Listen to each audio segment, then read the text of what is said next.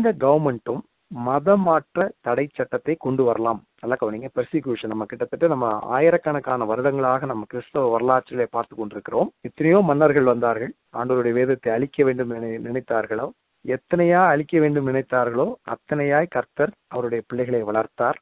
யாரும் மனிதர்களை மனமாற்றம் அடைவதை தடுக்க முடியாதுங்க.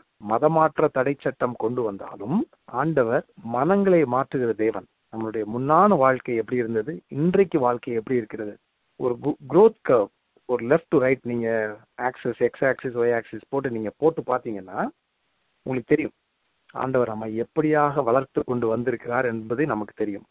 ஸோ அதனால நம்ம மனம் மறுரூபமாகிறதிலே நாம் குறியாக இருப்போம். முக்கியமாக நம் மனம் கிறிஸ்துவுக்குள்ளாக மறுரூபமாக வேண்டும். ஆண்டவர் ஒரு பெரிய தேவன்.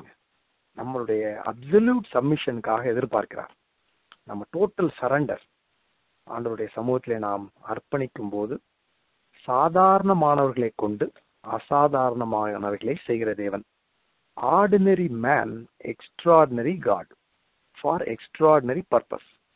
நம்மலாம் சிறியவர்கள், நம்ம ஏதோ அங்கங்க சின்ன சின்ன வேலைகள் செய்து கொண்டிருக்கலாம், படித்து கொண்டிருக்கலாம், குடும்பத்திலே ஹோம் மேக்கர்ஸாக இருக்கலாம். ஆனால் சாதாரணமானவர்களை கொண்டு அசாதாரணமானவர்களை செய்கிற தேவன்.